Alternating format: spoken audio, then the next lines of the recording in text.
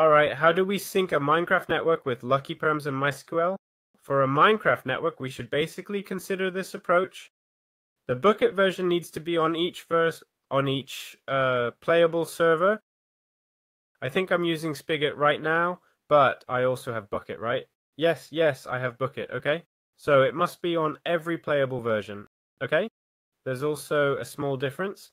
LuckPerms, Velocity, and BungeeCords are for proxy plugin permissions, okay? And for server plugin permissions like EssentialsX, we need Bukkit. So how do we connect all servers to the same MySQL database?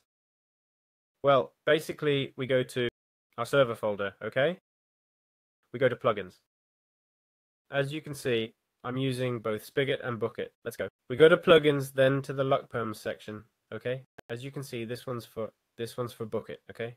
We're going to LuckPerms, we're going to config, and what we're looking for is storage underscore method. We can do this by pressing Control F and typing storage.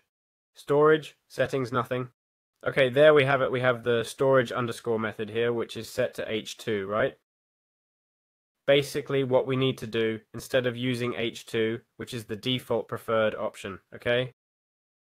We should put MySQL, okay? Whatever storage method we're using, right? Up here we also have the explanation that some methods don't require any configuration, and then if we want to go further, okay? Here we have MySQL. Here each person uses what works for them, okay? But ideally for remote databases that require connection info to be configured, we'd use MySQL and then adjust, fill in the address, okay? The address, here we have it. The database and password, okay? All this needs to be filled in.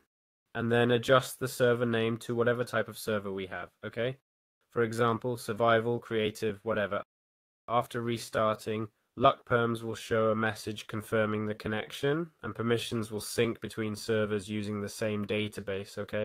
So that's it. It's that simple.